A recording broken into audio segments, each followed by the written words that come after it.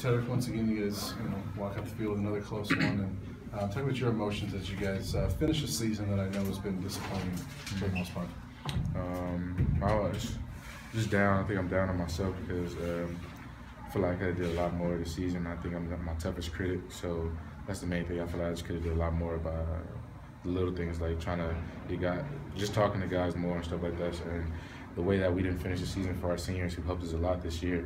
Like y'all just talked to Jared, me and Jared have been close since I was a freshman. When I first got here, he was playing, he was starting and everything, and I used to just watch him, the way he carried himself on and off the field. And to see a guy like that works that hard and wasn't able to go to a bowl game, wasn't able to get this last win, it just hurts me a lot. You guys obviously, it didn't go the way you wanted. You had 13 straight weeks, no bye week. How draining has this season been? And is there any relief at all that you guys get to take a break now? Nah, because it's football. Of course you're gonna train, no matter if we even have one week off.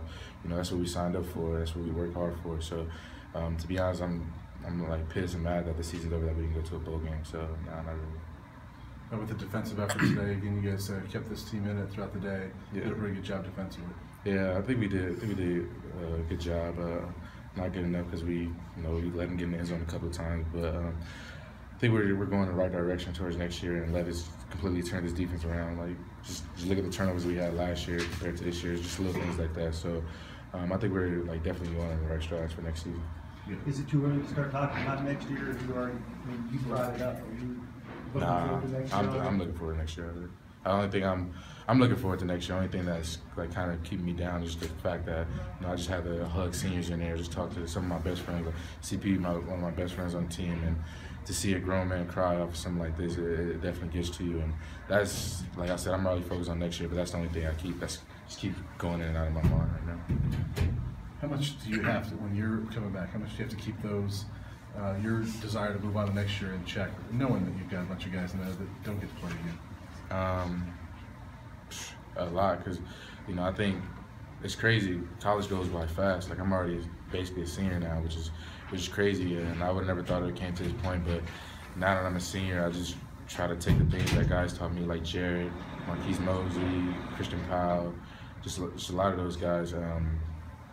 Jordan Webb when he was here, Derek Webb, just stuff that every senior that before me just taught me. So I'm just gonna try to take that into next year and try to lead people by example, try to be more vocal and just things like that.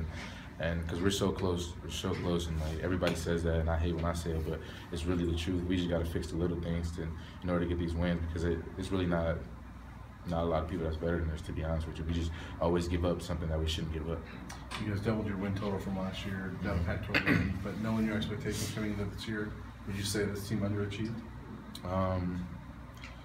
I would say so, just because we didn't get a lot of wins, we didn't go to a bowl game, but and at the end of the day, nobody's going to matter about how great we played defense, how great we played on offense. We didn't get enough wins. We're not in a bowl game, so I would say so. But at the same time, we made a lot of strides to when I was a freshman.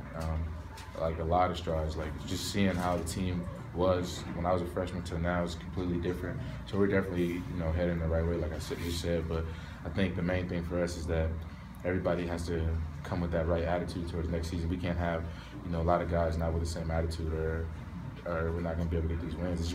Everybody's got to man up and realize what we did the last 3 years, and for this next upcoming year, we can't have another year like that. What do you think has to happen for this team to turn the corner? What I think will happen? What has to happen? Everybody has to buy in. Like I just said, I think that everybody just has to believe what the coaches says, and everybody just has to believe in each other. That's the main thing, I think, because the coaches aren't on the field for us. Of course, we're gonna listen to them, and they're gonna put us in the right positions, but they can't make plays for us. Just talking on the offensive side, Levitt puts us in some great calls. We just gotta make them. So I think we gotta believe in each other and believe in ourselves before anything else can happen.